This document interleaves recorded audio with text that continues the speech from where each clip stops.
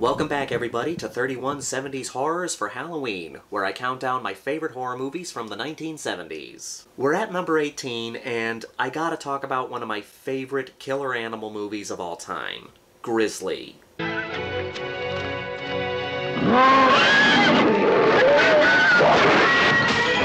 Now, when Jaws came out in the 70s, so many companies wanted to cash in on its success. That's something you see a lot. Whenever a movie is successful, people want to cash in on it. So we had a lot of Jaws ripoffs come out in the 70s.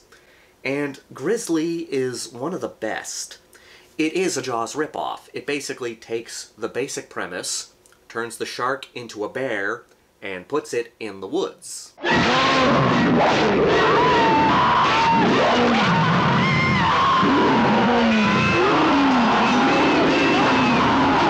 A lot of people like to fault movies for being ripoffs of other movies, but that's happened since the dawn of film. Again, as soon as something became successful, other people tried to cash in on it. I mean, especially nowadays, how many remakes come out nowadays? I mean, we have the Halloween sequels coming out today. I mean, we had a bunch of Halloween sequels, but now we're getting more Halloween sequels. You know, people are screaming for a Nightmare on Elm Street sequel. People are screaming for a Friday the 13th sequel. We're getting another sequel to Scream. So yeah, I don't mind when a movie is a ripoff. And this movie is a fun killer animal flick. It's the Grizzly!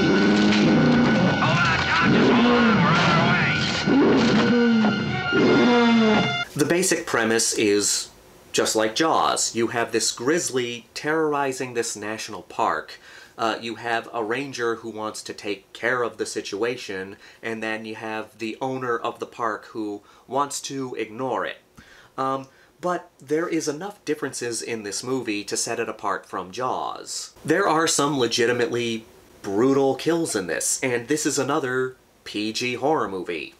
1970s PG. You see people get their limbs hacked off, for Christ's sake.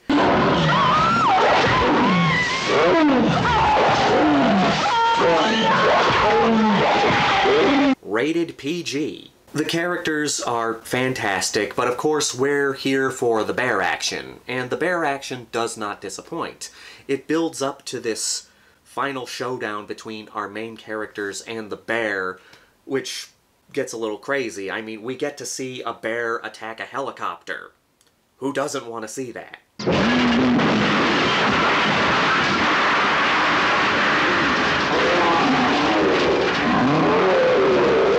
True, the movie is not an all-time classic by any standards, but it is a fun killer animal movie. It has its campy moments, and it's just all around enjoyable.